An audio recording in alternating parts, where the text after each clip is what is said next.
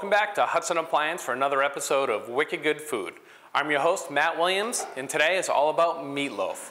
Meatloaf is one of those things that for some reason people hate, and some people love, and people hate as a kid, but love as an adult. I love meatloaf. It's one of my favorite things to eat, but I don't even make it all that frequently.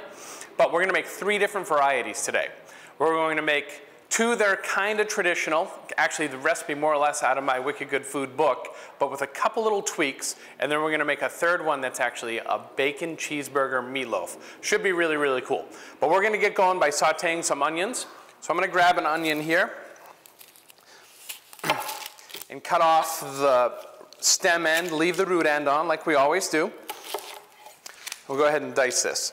Now for meatloaf, I like my onions really fine. The deal with meatloaf is essentially it's ground beef that's forced together with stuff, right? And if you have something that's a solid, like a hunk of onion that's way too big, it's not gonna hold together really well. So we want our onions to give a lot of flavor and a little bit of texture, but we don't want them to get in the way of making our meatloaf fall apart. Same thing I would do if I were making a meatball.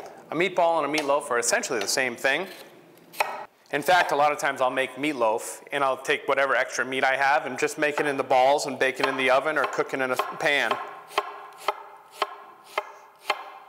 And then throw them in the freezer because they're great to have. My kids love meatballs. All right, so what we're looking to do here is we're actually going to use these same onions for all 3 meatloafs. All right. That looks great. So we're gonna let that cook for a couple minutes. We're gonna add some garlic, but the garlic's only gonna go in 2 of our meatloaves. So we're gonna let our onions cook a bit, pull some of the onions out, and then add garlic. So for the garlic, there's always this little brown dry end. I'm gonna just cut that off, and then give the clove of garlic a little tap. Not super hard, because what we wanna do is just crack it so that the skin will pop right off, and that worked perfect. Now this is kind of big and I don't want it to go everywhere, so I'm going to cut it in half. Then I'm going to put it in, making sure the bolster, this fat part of my knife here, is actually off the cutting board. And I'm going to give it a good whack, like that, to start getting it smashed. And do the same thing here. And then I'm going to go through and just give it a quick chop.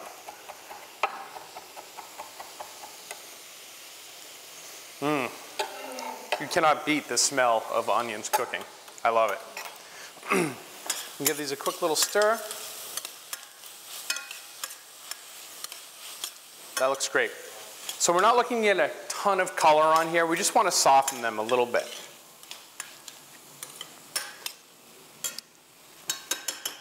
So we'll leave that be. And we'll start doing some of our other mise en place here. So I have some flat leaf parsley, which is going to be one of our ingredients. So I've already gone through and washed this. So I'm going to pull off, we don't need a ton of it. And I'm not worried about the stems. I don't want a huge piece of stem, but I just tear the leaves off. And usually what I'll do is I'll just bunch it up like this and go through and slice it. And then go the other direction.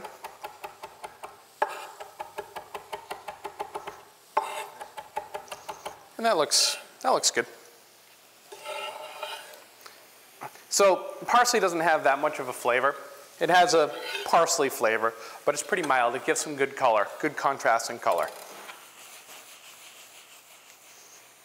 All right, onions are looking great. So let's see. Eggs, we're gonna add eggs. So eggs play a really important role in our meatloaf. What they do is, you've all seen an egg cook. You throw it in a pan, it goes from a liquid to a solid. So as it goes from a liquid to a solid in the meatloaf, that's what's going to hold our meatloaf together. So I'm going to crack some eggs here. You can practice your one-handed egg cracking if you want.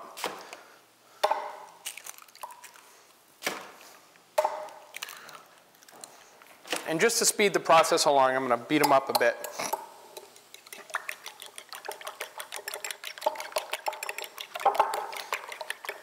I want to beat them relatively well. We are going to mix our meatloaf, but you don't want to mix your meatloaf forever. So if you can get your eggs, your egg whites and your egg yolks all mixed together, that's a good thing. Then to this, we're actually going to add milk. So milk is going to play a really important role in this as well. So milk is going to add moisture. Now I measured out our milk. I'm not sure exactly how much we need. If we find that the meatloaf is sticking to the bowl when we mix it, we can add a little more milk.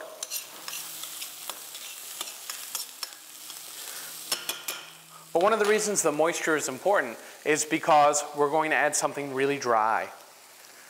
We're going to use saltine crackers for 2 of these meatloaves. So these are really dry and we want to hydrate those so that you don't end up with a super dry meatloaf. So that's where the milk is actually going to make our crackers a little bit moist.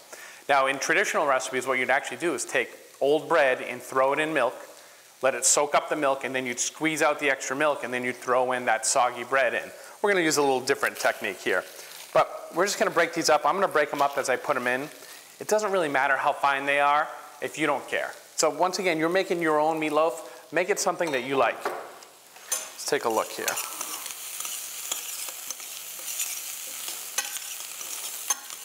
All right, so we're getting a little bit of browning on here. So I'm going to take and pull out a little bit of these onions to use in our other meatloaf. About like that. Then at this point, I'm going to go ahead and add our garlic. Now garlic's one of those things you have to be really careful with. If you cook it too much, it'll get really bitter. But once it starts to get brown. So what I'm going to do is shut our heat off now and let just the residual heat that's in the pan, let that finish cooking. So I'm going to grab our meat. So I have 2 bowls of meat because I'm going to make 2 different batches of meatloaf here. I was going to make one big batch in a big bowl, but we didn't have any glass bowls. I wanted you to be able to see. But if I were making this at home, I would make a huge batch of meatloaf of like the base meat, and then I'd separate it and do different things with it. So I'm going to add some of our parsley to each of them. And I'm going to go ahead and add our breadcrumbs to each of them. Well, in this case, cracker crumbs. And break them up relatively well. And you see there's not an exact measurement here. What we're looking for is that when we're all done, the proportion of meat to bread is, you don't want it to look completely like bread, but meatloaf is one of those dishes too that's a great way to stretch your food dollar. Ground meat in general is relatively inexpensive, but you can stretch that even more because it's still way more expensive than bread. So if you end up mixing it with bread, which is what we're doing here, and eggs, which are generally pretty inexpensive, you can take that pound of meatloaf, that pound of ground meat, and make it into 2 pounds of meatloaf by the time you add everything else. All right, so we've got our crumbs in there. We're going to season them both with a little bit of Worcestershire sauce. Actually, no, we're only going to do this one with Worcestershire sauce. This other one, we're going to give a little squeeze of ketchup to. Since we have 2 different batches, why not? They're both going to get a little bit of thyme, just because I like the flavor of thyme. And I'm going to take our egg and milk mixture and pour about half and half.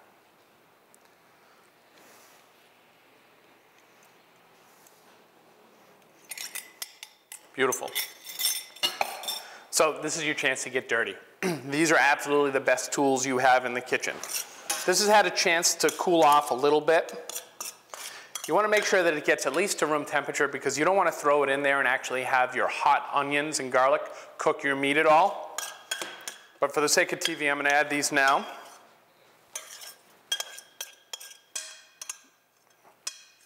Do about half and half.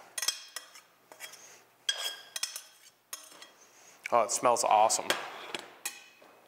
So before I get my hands in there and get them totally messy, I want to think about what's my next step going to be so I don't have to run around the kitchen and grab stuff. So one of my meatloaves is going to go free form onto a pan. Our other, we're actually going to bake as like a pie. So I'm going to go ahead and get my hands in here and just start to mix. So the meat that I'm using here is actually a meatloaf mix that I got at the supermarket, but it's equal parts ground beef, ground veal, and ground pork. The beauty of that is, well, it's already done for you, but each of those 3 meats adds its own different character and different flavor. The texture's pretty much the same, but it makes a great meatloaf. It makes a great meatball as well. So when you're working in a little bowl like this, make sure you get to the bottom and kind of flip it over so that everything's well mixed. Now you could totally do this in a mixer. You could do this with a spoon if you wanted to, but I'm telling you, you'll be done 3 times as fast if you just use your hands. So this is our one with the ketchup in it. So this one with the ketchup, we're actually gonna make a little ketchup glaze that's gonna go on top. So that's why we put a little bit of the ketchup. This other one will be just a little bit more savory. So I used to work, a long time ago, I used to work at the United States Capitol actually as a tour guide. And I slept on the floor of my buddy's apartment, and they both worked for different senators. And for whatever reason, I would end up making lunch for us for the whole week. And this is what I would do. I can remember one week that I made meatloaf.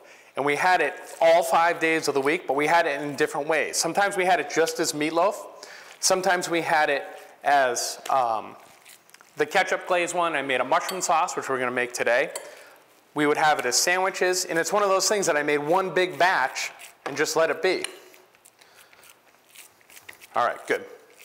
So what's gonna happen as this cooks is some of the fat's gonna come out of it. So I wanna make it relatively level, but I'm gonna put a little indentation in the middle because I wanna remove some of that fat off partway through the cooking. So we'll move this guy out of the way. And then here, this one's gonna be a free form. So I'm gonna dump it right on there. And then use my hands just to shape it into the shape I want.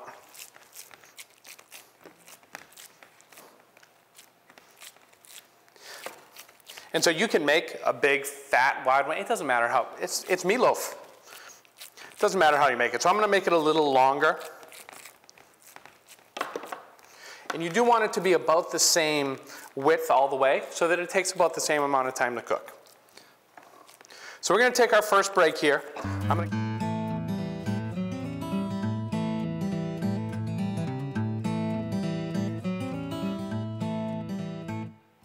All right, I cleaned myself up a little bit.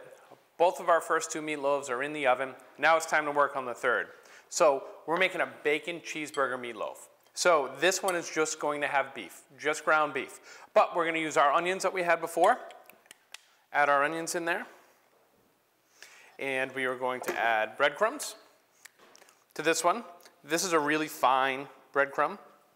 It's a store-bought one. I like to use fresh ones when I have them, but I didn't. And we're gonna add milk like we did before. I'm gonna add it right on top of the breadcrumbs so that can absorb some of the moisture of the milk. We're gonna add 2 eggs that I have all beaten up. And we wanna hit it with some salt and pepper.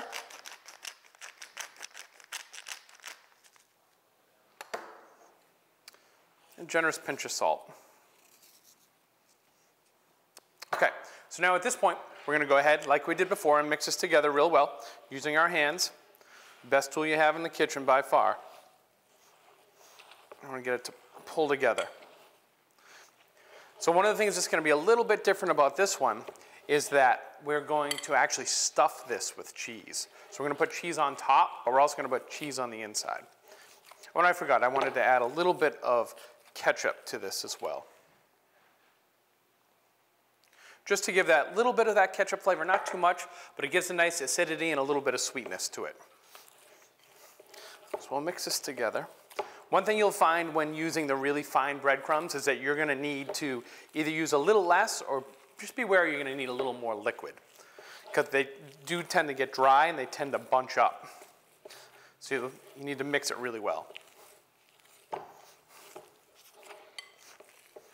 All right, that's just about all set. So for this, I'm only gonna put about half of our meat on our pan. Kind of make it about the shape I think we're gonna end up being. And then I'm gonna cheese it. So I have a really nice, really good quality cheddar cheese. Super sharp. That we're gonna lay right in the middle here, kind of like that.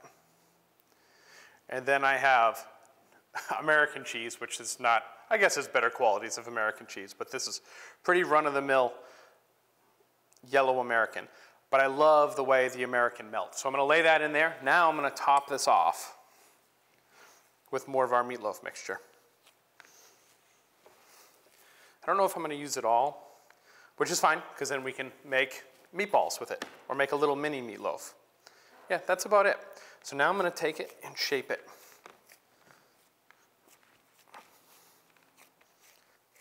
So now we're loaded with cheese on the inside.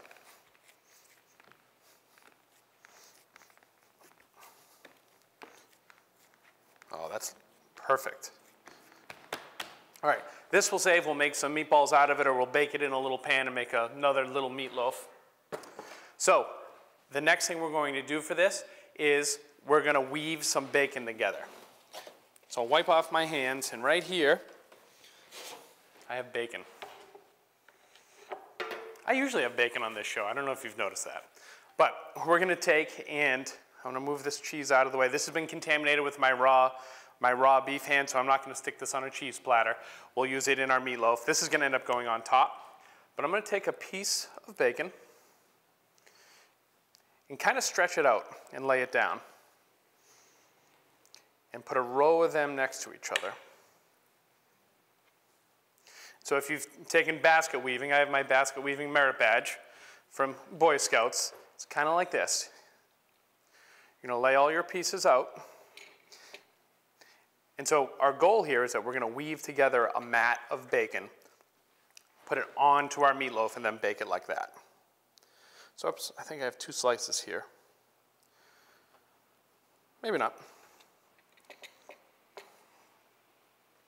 And so what you're looking for is that you want the beginning part of your mat to be just about as wide as if you took a piece of bacon going the other way. So I think we're good.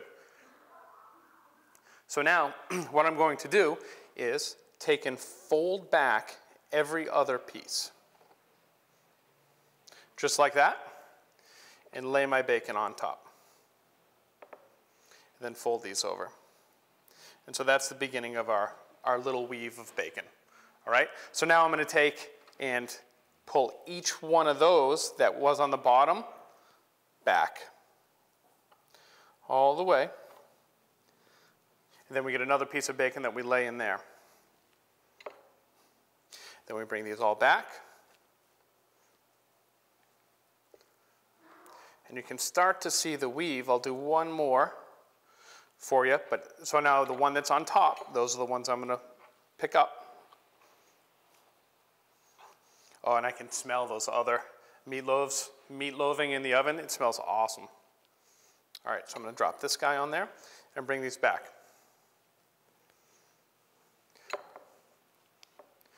So what I'm going to do is we'll take another quick break. We'll come back. We're actually going to top this with ketchup, more American cheese, wrap it in the bacon, and then pop it in the oven.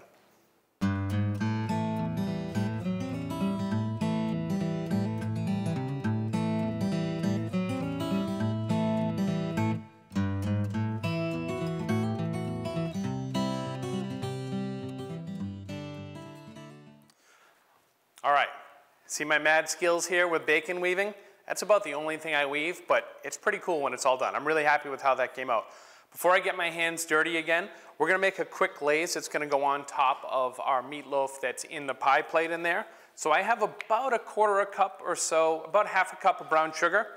I'm gonna add a little more than 1/2 cup of ketchup and a little bit of cider vinegar, maybe like 2 ounces or so of cider vinegar. To give it a little bit more acidity, I'm just going to beat this up a little bit.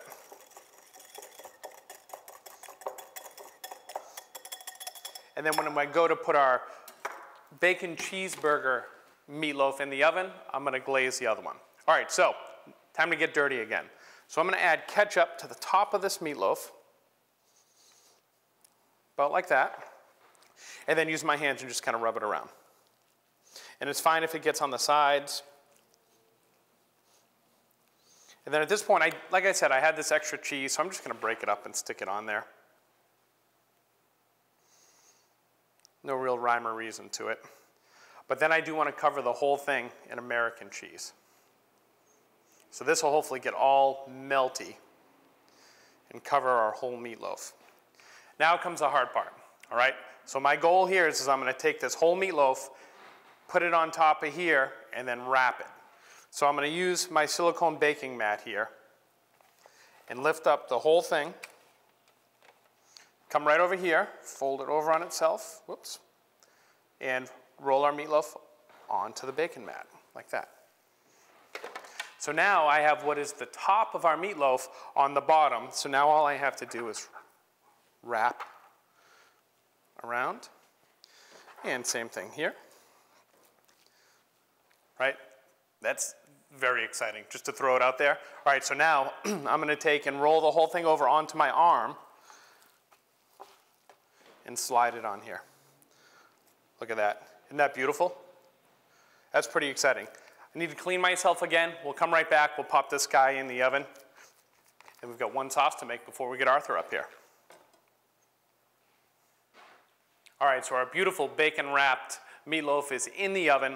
We're going to work on our sauce. So our sauce we're going to make is a pretty quick and simple mushroom sauce. We're going to start out with some shallots. This is a shallot. It's a member of the onion family. It's a little more mellow in flavor than onions, but they're fantastic. So what I'm going to do is take the shallot, which I already peeled. I'm going to make a couple little cuts into it like this. Maybe one more. And then I'm going to make some cuts straight up and down, being careful, just like in our onions, to not go through the core. And then cut perpendicular to those. I get a beautiful diced shallot. So I have a couple ounces of butter in my pan here that I started to melt. We'll put that in there. I'm going to turn our heat up a bit. The other thing I did on break that I didn't show you is I put a pot on over here with some potatoes. We're going to make some mashed potatoes. How can you have meatloaf without mashed potatoes? So same thing. Make a couple little cuts, always making sure that your fingers are out of the way. Then our straight up and down cuts. And going right across again.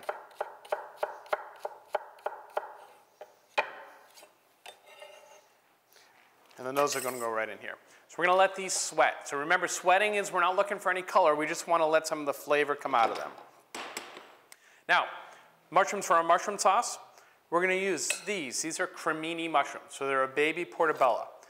You might have heard that mushrooms are like sponges and they'll absorb water, and they'll absorb a little water, but it's not that big of a deal. It's more important to clean your mushrooms really well. They grow in compost, so you can actually see how dark this water is. You can see some of the stuff floating around in there. So what I want to do is just give them a quick rinse. I threw them in there just for a moment.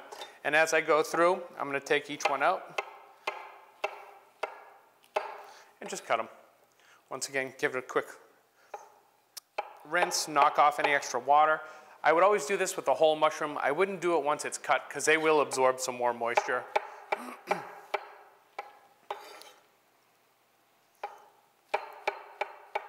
And I'm not a huge mushroom fan. Like I'll avoid them in a lot of things, but mushroom sauce on meatloaf is one of those things that I crave. I love it. Or mushroom sauce on French fries, or French fries with meatloaf and mushroom sauce. Now we're talking.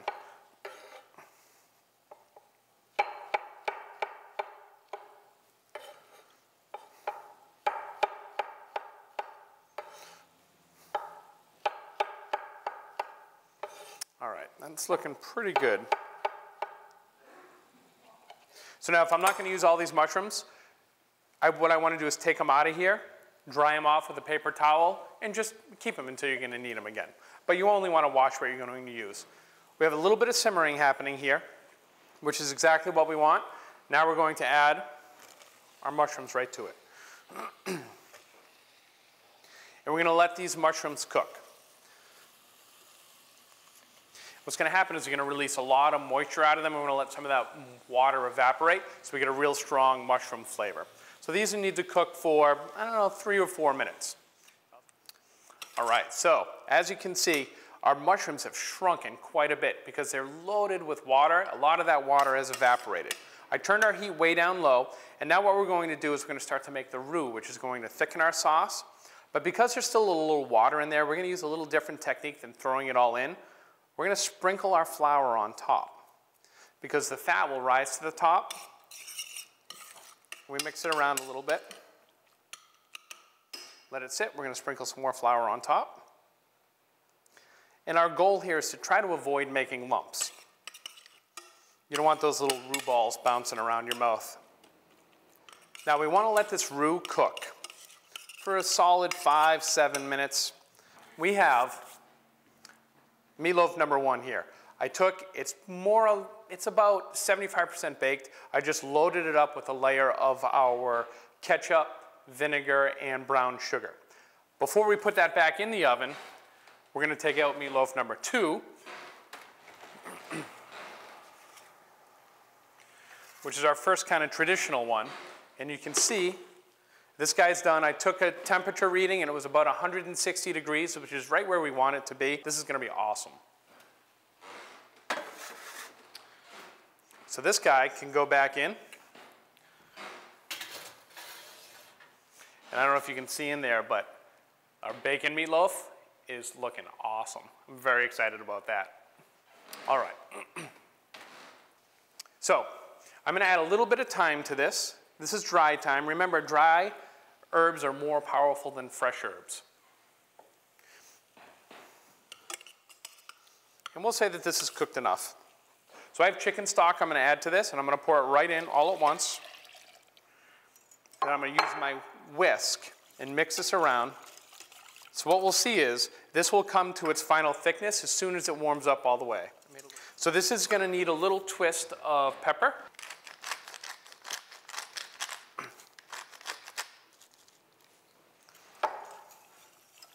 And you can see it's just starting to thicken now. Let me use a spoon and show you. But yeah, it's starting to get a little bit thick. So we'll take another break. We'll let this come up to a simmer. I'm going to adjust the seasoning with a little bit of salt and pepper if it needs it. And then we've just got to wait for our bacon cheeseburger meatloaf, and we're ready to see what Arthur thinks of what we created today. Right. Hi, Matt. Hey, Arthur, how are you? Good, good. What do we got today? Well, today, we made a little magic with your Hudson Appliance kitchen here. Meatloaf magic. Meatloaf. Meatloaf. Oh, that's my favorite. I know, that's what I heard. Definitely my favorite. So this is kind of a traditional one. Kind of sweet, ketchup-y topping on top. Yeah. But we baked it in a pie pan, so you can serve it in slices like that. Okay. A little bit less mess. This guy here, also traditional, just about the same thing. That's mine. That's mine after. Okay. Mushroom sauce, some nice mashed potatoes. This is the beauty. This is the beauty right here. So it's a bacon cheeseburger meatloaf. So it's all beef, loaded, stuffed with cheese on the inside. You can see some of it oozing out there. American and cheddar cheese, covered in ketchup, wrapped in bacon that we wove together. Wow. And just to show you one of the uses, we made this beautiful little meatloaf sandwich here. Well, I tell you, I can't wait to dig into this. Well, let's do it. Okay, let's start with this one over here.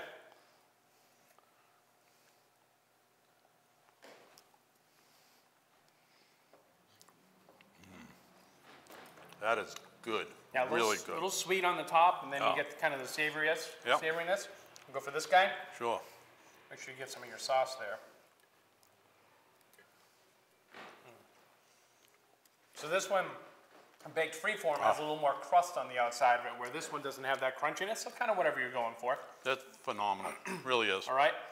Now, and this last is like but not least. Go ahead.